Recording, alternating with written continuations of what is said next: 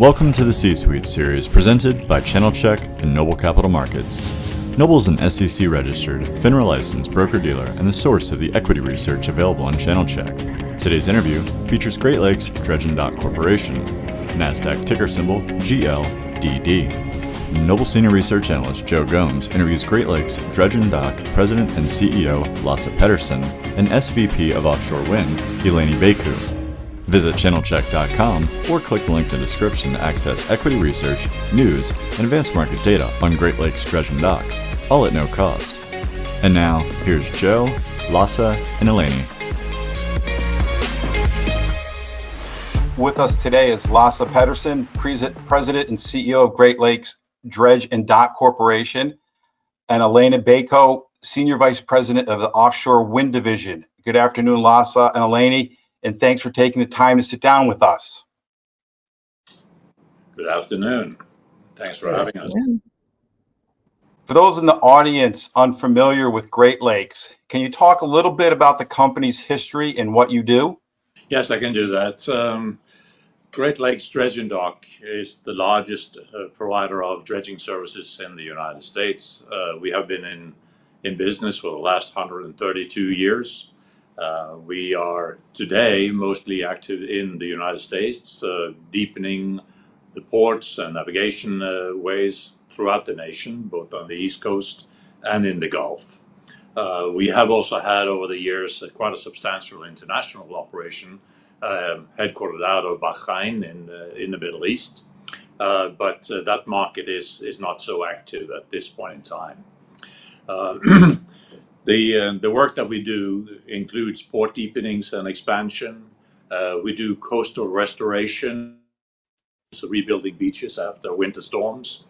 Coastal protection, which is in the south where we have hurricanes come in and break down barrier islands, and we rebuild the islands after that. And we then also provide habitats for birds and sea life to prosper after the as part of the marine environment in that area. We also do some maintenance dredging, which is providing the navigational depth of existing channels, but that market is something that we do when we have available capacity, as the margins in that market is lower than for capital projects. We have over the last 5 years gone through quite a restructuring, and as we now have a very solid balance sheet, we have substantial cash, we have no draw on our revolver, and we are in the midst of rebuilding our dredging fleet and renewing the fleet.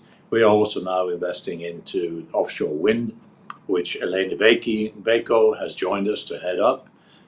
And it has been quite a journey, and I will let Eleni talk a bit about that. Sure. Let's dive right in there. You talk about the offshore wind. Now, this is a new market for the company, and you've commissioned the building of a subsea rock installation vessel. Can you talk about the offshore wind market? The timing, the size of the opportunity? Yes, the question is very relevant to the U.S. at this point. The U.S. offshore wind market is booming and accelerating with a target to build 30 gigawatts of offshore wind energy by 2030. This has been the pledge from the Biden administration for U.S. offshore wind. And it is an ambitious target for the U.S., starting with offshore wind developments in the East Coast. At the same time, the global markets are booming in offshore wind. Just a few weeks ago, there was a pledge to build 150 gigawatts of offshore wind energy in the North Sea by 4 European countries. So the market is accelerating and booming both in the US and globally at this point at a very fast pace. So how much offshore wind is there today compared to that 30 gigawatt you talked about? And I know you guys have talked a little bit about in the past, you've done some international work. Presumably you would be focused here on the US initially, but maybe down the road, would the international market also be a potential market to grow into? Currently, there's very little offshore wind installed in the US. There's only the Block Island offshore wind development that was developed more than 10 years ago. It is in the range of 30 megawatts versus a 30 gigawatts target for 2030. The first commercial, so we would call this the pre-commercial phase of offshore wind in the US.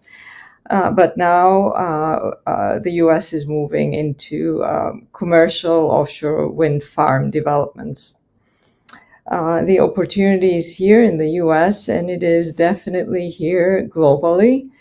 And we are in the right position as a marine contractor because there is a huge need for offshore installation vessels and marine equipment to build out all of these commercial wind farms, both in the US and globally. So the opportunity is there. So you mentioned about the opportunities and the need for vessels. You currently have a ship under construction specifically for this market. What kind of details can you provide about the vessel? When do you expect it to be delivered? Have you had the opportunity to begin pre-booking time on the vessel? What's the competitive environment for that vessel today? And are other firms moving forward with similar builds? Yes, so let me tackle these multi-question here. The vessel is a specialized top-of-the-line, high-technology rock installation vessel. So rock installation is a big part of installing the foundations for these fixed offshore wind developments. There's large quantities of rock are required for scour protection around the foundations in the offshore wind farm. Each commercial size offshore wind farm could be as much as 100 foundations installed, and each one will require scour protection.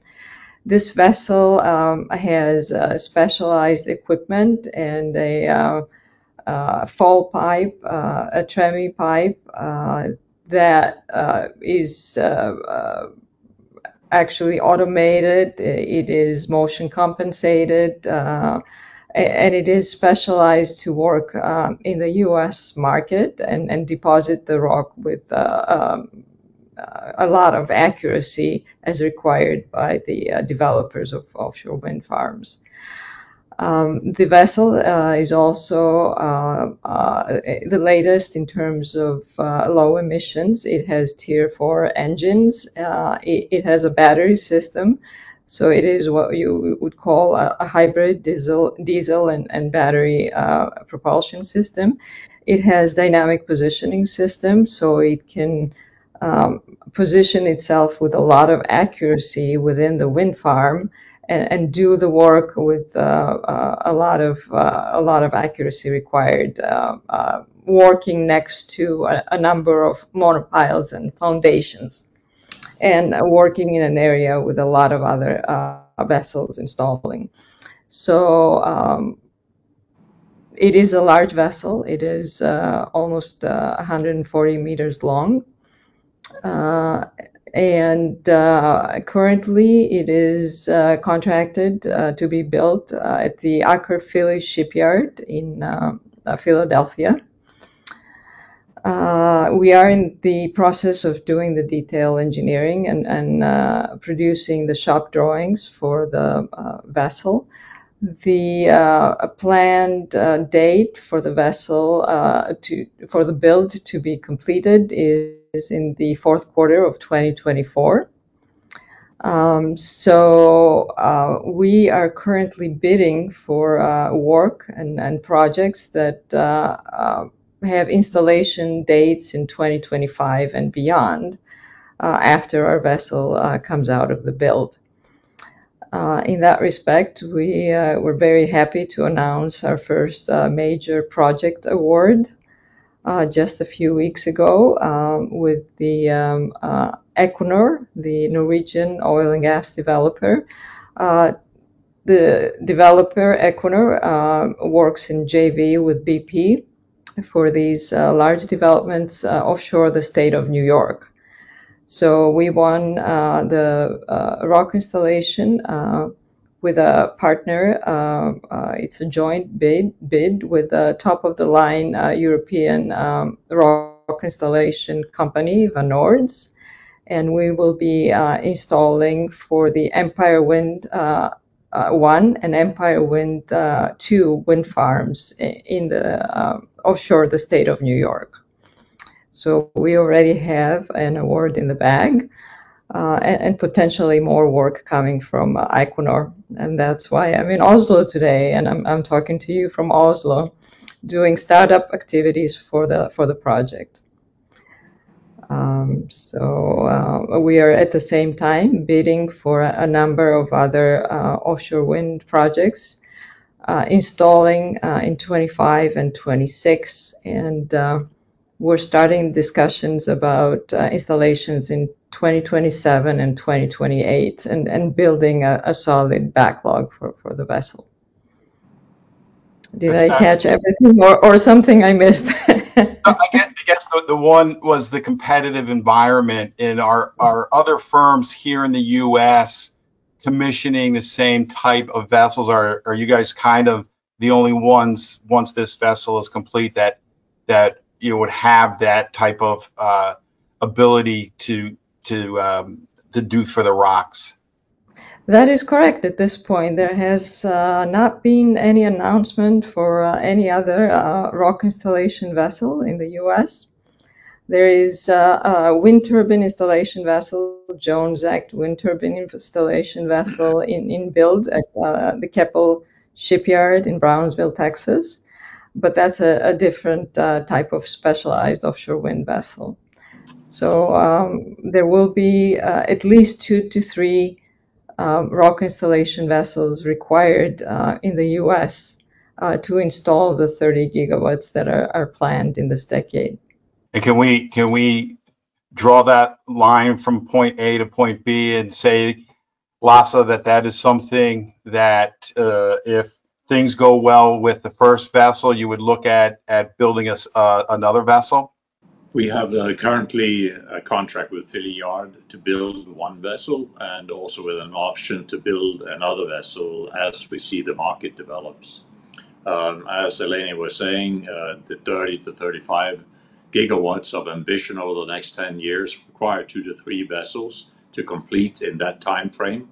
However, if there are some delays in these developments, we can adjust the timing of a second vessel.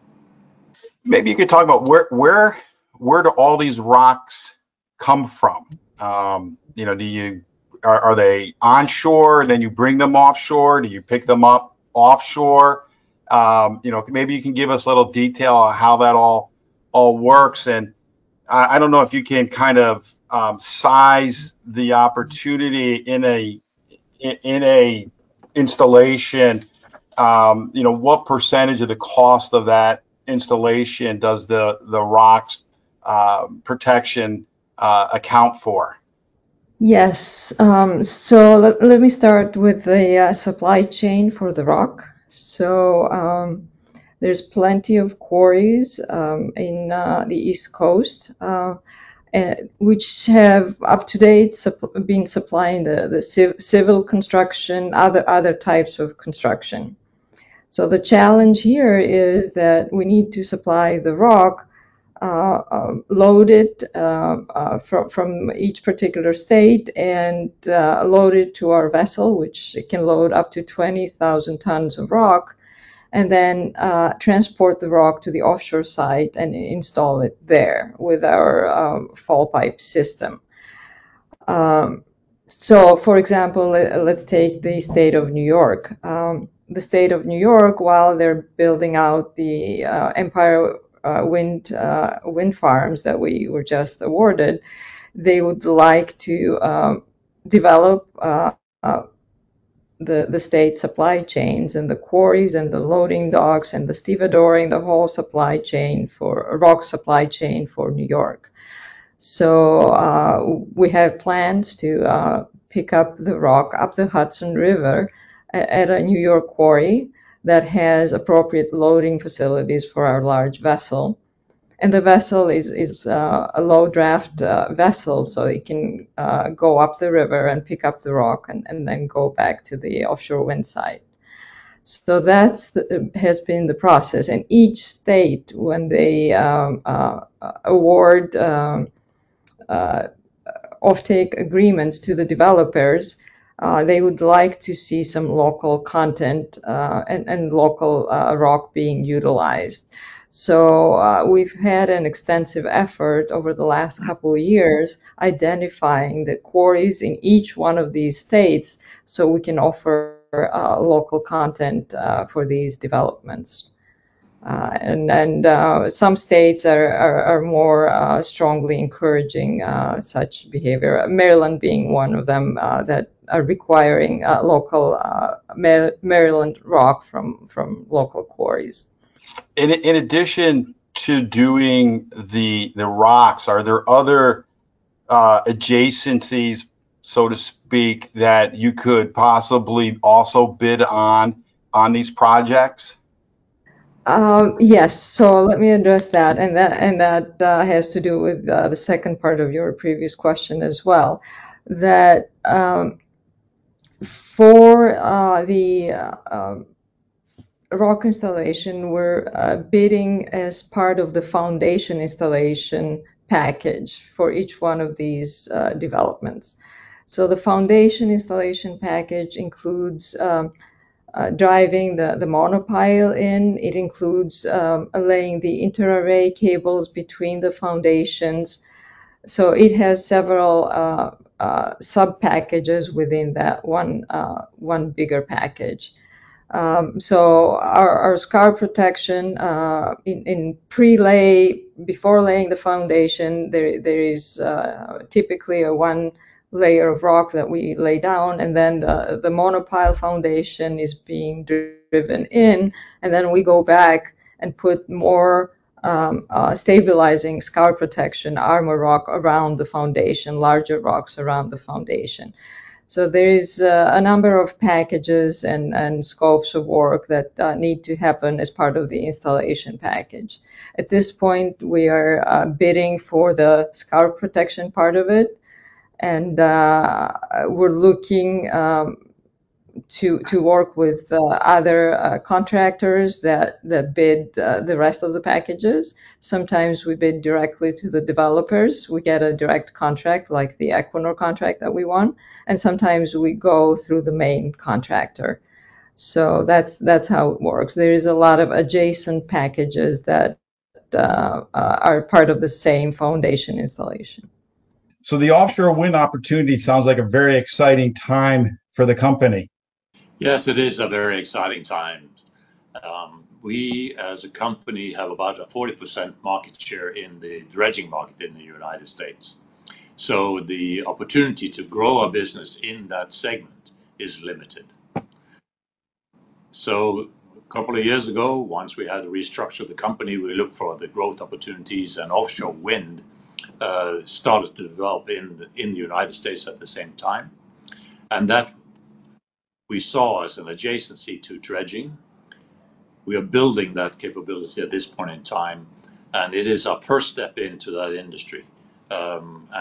Once we have taken this first step and got that on its good way, there are other opportunities in the offshore wind market that we are looking to pursue.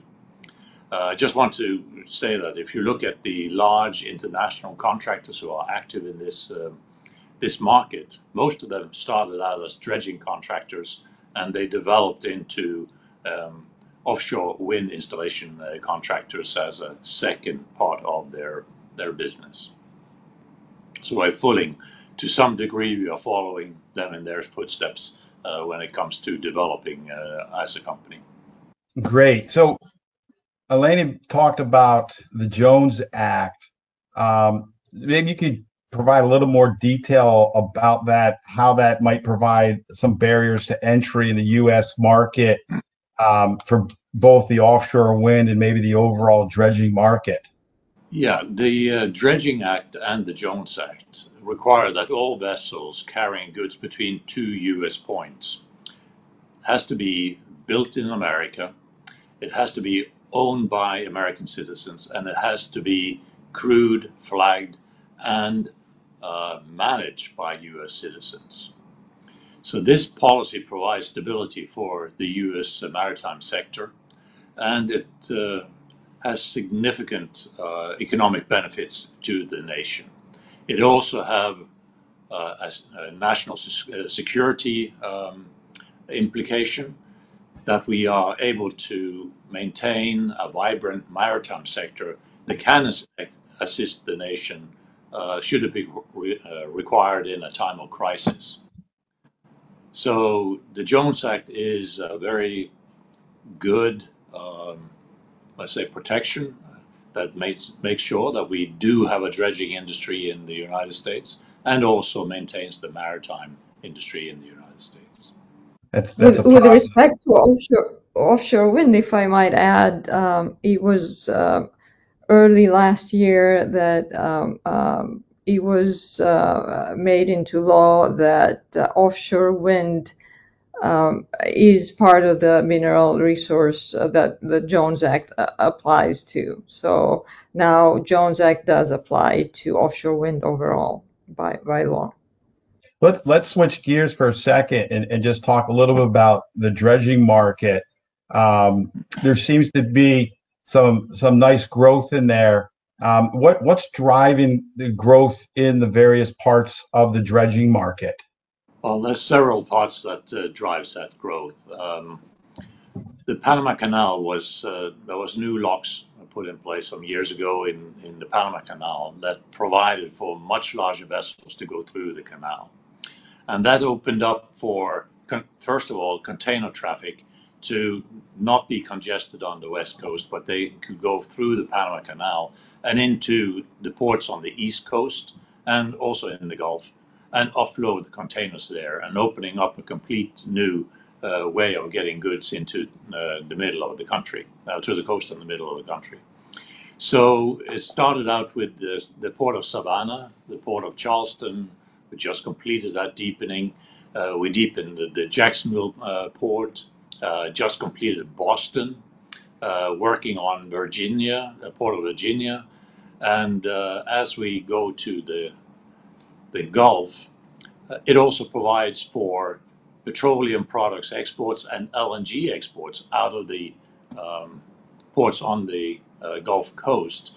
So deepening of these ports enables the export of these products, and these products can then go through the deepened and widened the markets in Asia. The other part that drives growth is climate change. And what we do see is more severe storms that hits the East Coast and erodes the beaches and the maritime environment there, and that needs to be rebuilt every year. And it also affects the Gulf, where we have wetlands, barrier islands that get destroyed by hurricanes that then needs to be rebuilt. And we are also then improving the maritime environment in the Gulf through creation of wetlands that also protects from increased flooding. So there's good growth in the dredging market in the United States. 75% of our revenues in dredging comes from the Corps of Engineers. And the Corps of Engineers has, over the last years, every year received increased and record budgets. So just this year, the budget for the Corps of Engineers was $8.3 billion that was just approved, and that was an increase by $548 million from the year before.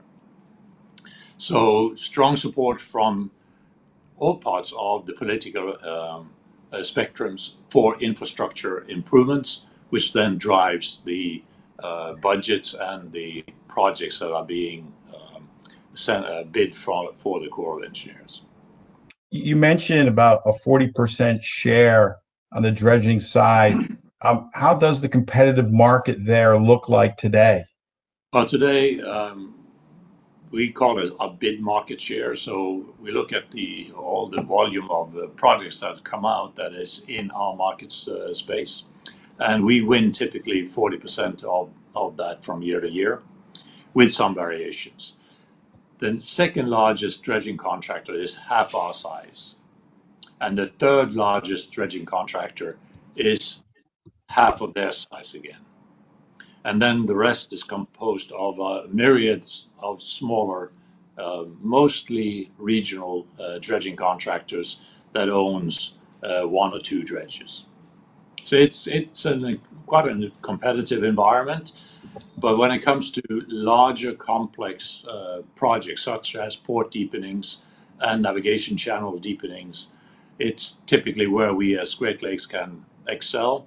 We have 20 large dredges of mainly 3 different types that we apply that equipment to its right use on the projects, which makes us more competitive.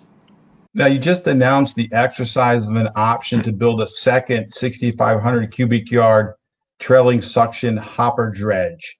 Why are you undertaking this build, and how will this ship and its sister ship, the Galveston Island, differ from the existing hopper dredges in the fleet? Well, first of all, they are slightly larger than the smaller part of the fleet. We call this mid-size hopper dredge. The LSI we took a commission of some 4 years ago was 15,000 cubic yards. These 2 new vessels are 6,500, so it's a mid-size vessel. And we have 3 smaller hopper dredges that are getting somewhat long in the tooth. They will be, when we get to the delivery, the second vessel may be ready for retirement. But if the market is good, we can continue to operate these vessels also competitively. Now, there's been a lot of talk in the press recently about inflation, supply chain constraints, and imbalance in supply demand for employees. How is this impacting Great Lakes, and how's the company addressing these issues? Yeah, let me answer the personnel question first. When it comes to people in Great Lakes, we have many of our employees who just work for us throughout their active lifetime. They join us after university, come into our projects, and stay for the rest of their career. So we have a very strong knowledge base in the company of experienced people. Then on the projects, as we are moving up and down the coast, we are recruiting people onto our projects. And today we see it is more difficult than previously to find the right skill set in the workforce. However, we are a very attractive employer. We have a strong safety record, so people join the company know that we keep them safe every day on our operations. And our benefits and our salary structure is also strong. So we do find the labor, but it is, as I said, a bit more difficult these days than it has been before. When it comes to inflation, yes, we see some inflation pressures on the new builds that we are making. Steel is more expensive. We see delay in some equipment deliveries. Hasn't really seen the delay of the end date or the delivery date of the vessel, but we get some of the equipment later than what we normally would. A large part of our cost on projects is fuel, and when we bid a project, we hedge the fuel so that the exposure that we have to fuel price increases are contained. Okay, thanks for that insight. So, given all where we are today, a lot of opportunity, a lot of potential growth out there, what do you see as the biggest challenges for Great Lakes going forward? Well, you don't know what you don't know, so let's stick to the knowns. And the knowns is really that we have great opportunity out there. The dredging market remains strong. The political sides of the aisle in Congress are supportive of infrastructure improvements, so funds are being made available to the Corps of Engineers, who can then make sure that we are continuing to improve our maritime and marine infrastructure. And now with the offshore wind opening up, I see a great growth opportunity for the company in that market space. So the future for the company is bright, as I see it, and we just have to make sure that we perform well in these markets and is prudent when it comes to how we develop the opportunities in front of us. Well, you kind of took away my last question, so I won't ask about your elevator pitch, since you just gave a great elevator pitch for investors right there. Well, Lasse and Eleni, we covered a lot of ground today. I got significant insight into what Great Lakes does, its markets and opportunities. We appreciate both of you taking the time to do this C-suite interview, and we wish you and the company the best in the future. Thanks again. Thank you. Thank you. Thank you for joining us for this C-suite interview presentation brought to you by Channel Check. View our YouTube channel for more video content, including C-suite interviews, virtual roadshows, and conference presentation replays. New content is added regularly, so subscribe below to stay up to date. Visit channelcheck.com or click the link in the description to access equity research, news, and advanced market data on this and the 6,000 other small and micro-cap companies listed.